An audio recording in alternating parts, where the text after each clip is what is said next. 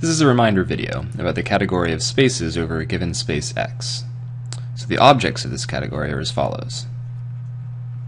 The objects of this category consist of functions, well, I should say continuous functions. Well, okay, yeah, continuous functions.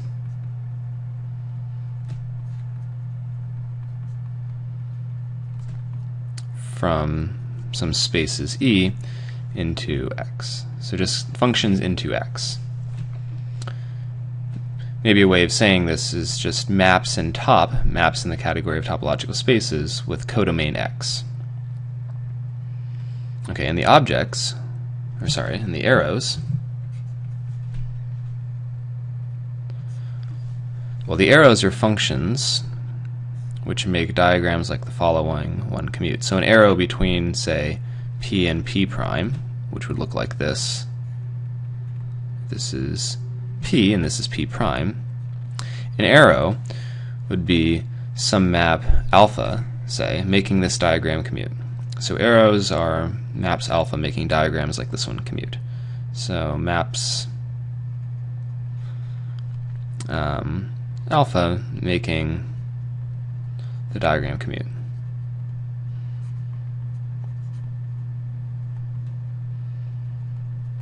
I think I could say that a little bit more clearly.